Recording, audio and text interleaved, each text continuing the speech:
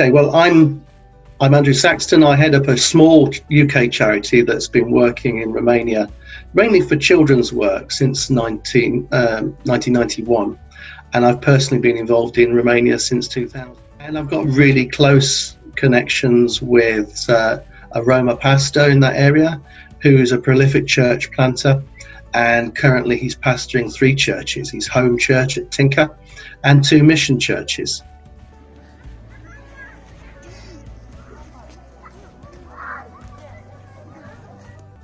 Deci adoi-o căr, atesi, adoi-o bou, da? Adoi. Cât iscão? Adoi-o căr. Atesi o venso de gene. 2 gene. 2?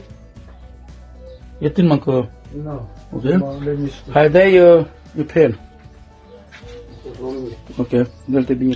Brilliant. And talk a bit more about more recently the impact of COVID-19, and we've obviously seen the headlines are that perhaps Eastern Europe hasn't been as affected as we have in the UK in terms of the virus, but obviously via you and others we're hearing stories of perhaps other impact, other challenges.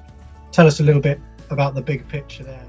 Not hearing that there are large numbers of people who are suffering directly from COVID, but what I am hearing is that there are huge numbers, whole communities and peoples who are suffering from the effects of lockdown. Lockdown in Romania was enforced by active police presence, gendarmerie, who are the armed wing of the police, patrolling areas where they expect there to be resistance. And the Roma communities I'm connected with have been fearful and remain fearful, and have been very much confined to their houses. Now that's all right for us. We can send out to Amazon and online groceries to get our supplies. But there's a few problems with that, with these communities. Firstly, they don't have the money to do that. Secondly, there isn't the infrastructure for online ordering. Thirdly, they don't have the devices on which to order online. Hinmanga sarsa stumari viața, a kana su desasă de pandemia de virus hai bășle Andrei noștigile te hodin sar trinde. Dacă tu trăindeam pare, hai nasa să șau ca să trubundea te ha, noștigile mamre, noștigile canica, că nasa zbuti, nasa na trăinas. Noi am dat sos de trăinas, alocație țăra, ele și-au rânde, ai o cap în trubundea să pudeți, că dacă pare trăindeam. This COVID lockdown began in March. They were just thinking about going out to get work. Their resources were already depleted. A lot of these families go hungry through the winter. And so what we're seeing now, 7 or 8 weeks on, is that families they have no resources, they have no money, no food, and no hope in the state to help them out. Whatever food they have, they're giving to the children, and the parents go hungry, is what I'm hearing from a number of places. So it's very bleak. Jana ninda ke buci că sasa de pandemie de virus aia că n-am mai mâncat nimeni sau la cai sus ce viață îngărna? O dau la că n-ai o și-au vrea să han, n-ai semințe, n-ai love, n-ai habe, n-ai protein, n-ai ceajas, canicai, n-ai svaipo, n-ai medicamente, hai, n-ai habe, să hodie să șai des, andai panda de opaie, n-andra să te coținesc opaie, și nem le saurei, tata e că caver, Ianasles, con origine te pocinelles, mistoi con piravasa. One of the things I'm reading about is examples and hearing about of sort of prejudice and scapegoating against Roma communities, almost blaming them if there's a small outbreak in a particular area. Are you hearing anything about that in Romania or with any of your contacts? The fact that they perceived a strong police presence enforcing confinement in the house, I'm not sure that's the same sense that the Romanian community would believe. Okay. So there's a sense of oppression, a sense of persecution in that way. I mean, these are real humble people. The reputation of Romanian gypsies here in the UK, through startling news stories and particular cases over, I don't know, 10, 20 years. It's not been good, but I live and dwell amongst them, and I find them to be generous, humble, gentle people. They don't naturally defend themselves. They tend to accept that they live how they are, and this has consequences, and that's just the way life is, which is very sad but also inspiring.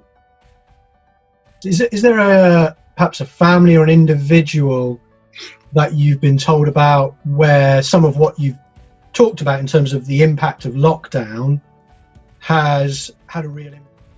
One is of a family that you and I have spoken about many times, the family of Dorin, one of the deacons at Tinker.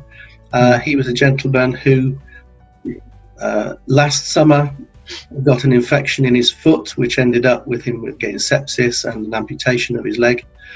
And he was doing really well in terms of healing and looking forward to getting a prosthesis, which generous donors had helped to fund.